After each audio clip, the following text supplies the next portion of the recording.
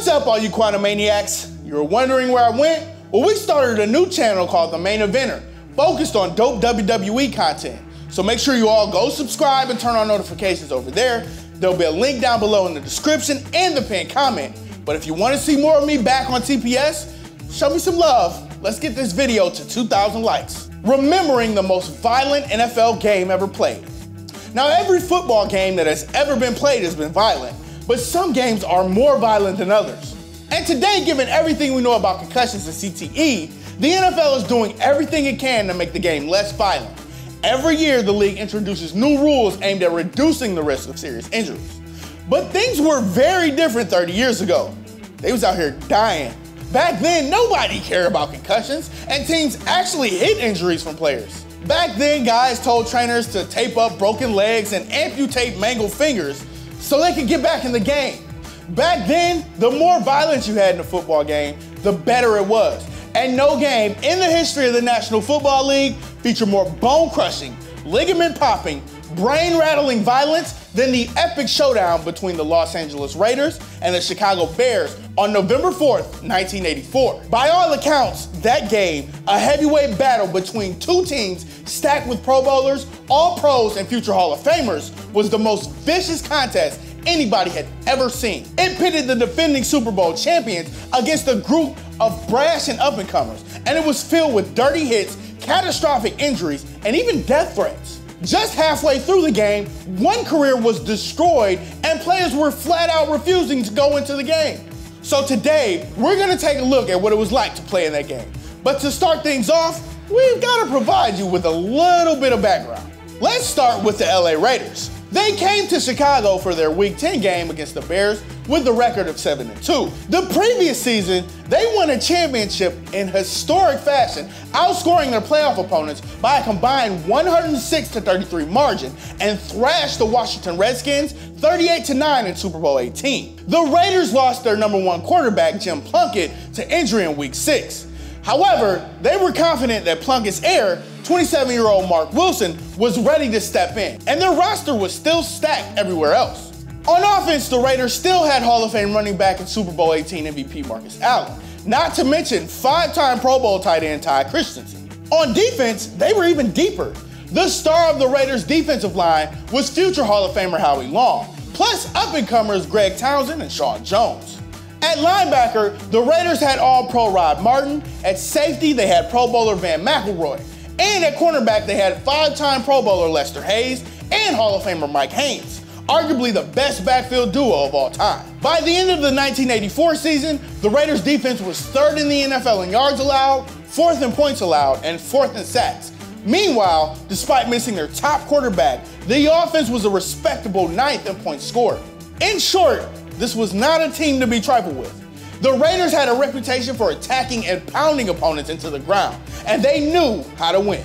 The Chicago Bears, on the other hand, had a reputation for mediocrity. Prior to the 1984 season, the Bears had gone 4 straight seasons without making the playoffs. However, the seed of their future success had already been planted in 1978 when owner George Halas hired Buddy Ryan to be the team's defensive coordinator. Upon joining the Bears, Ryan began working on a new defensive set intended to disrupt and overwhelm the classic pro-style offense most NFL teams were using in the 1980s. Ryan's defense put 8 players in the box. 6 of those 8 were right on the line, 4 defensive linemen and 2 linebackers. The other 2, a linebacker and a safety, were right behind the line. The idea was to put as much pressure as possible on the opposing quarterback every single play. At first, the 46 defense wasn't all that effective. Like any defensive scheme, it was only as good as the players running it. But by 1984, the Bears finally had the roster to pull it off. The centerpiece of the Bears' defense that year was a trio of future Hall of Famers: linebacker Mike Singletary, defensive tackle Dan Hampton, and defensive end Richard Dent. They were joined by 5 other players who would make Pro Bowl appearances at some point in their careers, including tackle Steve Mongo McMichael, linebacker Todd Bell, defensive back Gary Fennick, and linebacker Otis Wilson. With all the pieces in place, the Chicago Bears defense dominated the league in 1984 in a way few teams ever had. They were 1st in the NFL in yards allowed, 3rd in points allowed, and they set an NFL record with 72 sacks. Heading into their Week 10 showdown against the defending Super Bowl champs, the Bears were 6-3. They were the upstarts who had everything to prove, and prove it they did. On paper, the Chicago Bears' 17-6 victory over the Los Angeles Raiders on November 4th, 1984 may not seem that lopsided. 11 points is just a field goal and touchdown and a 2-point conversion.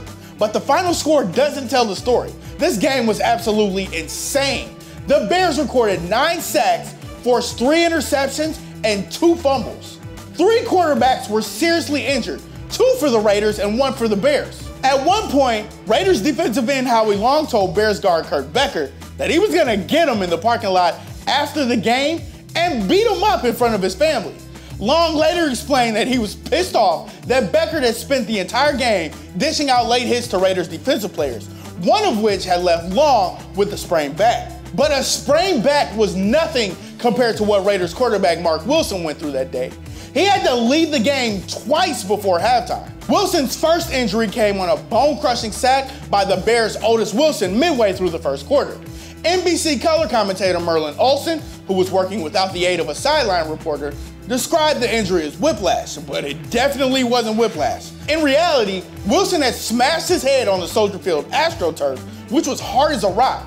Footage of Wilson pacing around on the sidelines with a confused look on his face suggests he almost certainly suffered a concussion. If this was 2018, Wilson would have gone into concussion protocol and his day would have been over.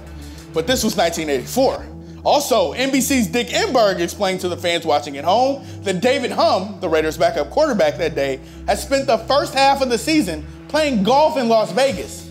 So, Wilson sat out just 2 series before he went back in. In the second quarter, Wilson was knocked out the game for a second time when he smashed his hand on another player's helmet as he followed through on a throw.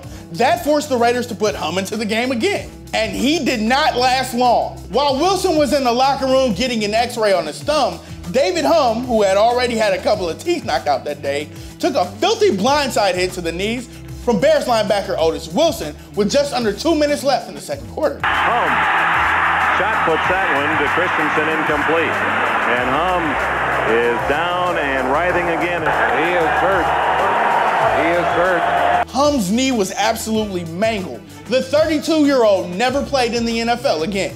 As Humm lay on the ground writhing in pain, the NBC cameras cut over to veteran punter Ray Guy on the Raiders sideline.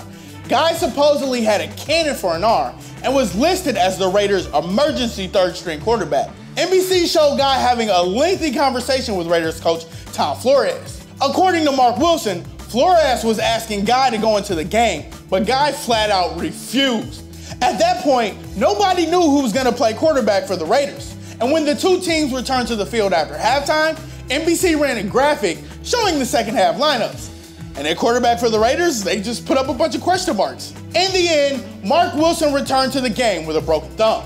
Of course, he didn't know he had a broken thumb at the time because the Raiders wouldn't tell him. Wilson only learned about the extent of his injury after the game on the flight back to LA. Despite being unable to grip the ball at anything close to full strength, Wilson actually went 4 for 11 in the second half. Even more impressive, he managed to get through the rest of the game without suffering any more injuries. Bears quarterback Jim McMahon wasn't so lucky. After getting battered and bruised throughout the first half, the Raiders were out for revenge. And they got it when defensive lineman Bill Pickel delivered a cheap shot to McMahon long after he handed the ball off on the final play before halftime. At first, nobody at home or in the broadcast booth even realized McMahon had been injured by the hit from Pickel. But then, McMahon came out of the game after running just 2 plays in the second half, and NBC cameras spotted him wincing in pain on the sidelines. Hilariously, Merlin Olsen speculated that McMahon was suffering from the same kind of whiplash Mark Wilson had experienced earlier in the game. Apparently, Olsen just thought everything was whiplash. However, a few minutes later, Dick Enberg reported that McMahon was leaving the game with a bruised back. In reality, McMahon's injury was much more serious. In Rich Cohen's 2013 book, Monsters, the 1985 Chicago Bears and the Wild Heart of Football, Steve Zucker, McMahon's agent at the time, said he went down to the Bears locker room at halftime to check on his client. He found McMahon standing at a toilet, still in his pads, pissing blood. Once again, if this game were being played in 2018, that would have been it for McMahon. But again, this was 1984. So after pissing blood in the locker room at halftime, McMahon went back out there and tried to tough it out. Eventually, it was learned that McMahon had suffered a lacerated kidney on the hit from Peichel. The Bears quarterback spent the next 2 weeks in the hospital and missed the rest of the season. In the end, 3 quarterbacks suffered a broken thumb, a lacerated kidney, a blown out knee, and at least 1 concussion. After the final whistle, Bears coach Mike Ditka, a man who'd inflict untold pain during his own NFL career, said that the showdown between the Bears and the Raiders was the most brutal football game he'd ever watched. According to Sports Illustrated's Curry Kirkpatrick, legendary Raiders owner Al Davis was actually seen covering his face with his hands during the game. Of course, the following year, the Bears would go 15-1 during the regular season before trouncing the New England Patriots in Super Bowl 20. They were the NFL's new superpower. The Raiders, their dynasty was over. 3 years later, they went 5-10 and Tom Flores got sacked. 5 years after that violent heavyweight clash between the Bears and Raiders at Soldier Field, Mark Heisler of the Los Angeles Times perfectly summed up the game's legacy. Quote, "In a single afternoon," Heisler wrote, "you can watch 2 franchises' destinies passing. It's unlikely we'll ever see another game like this ever again."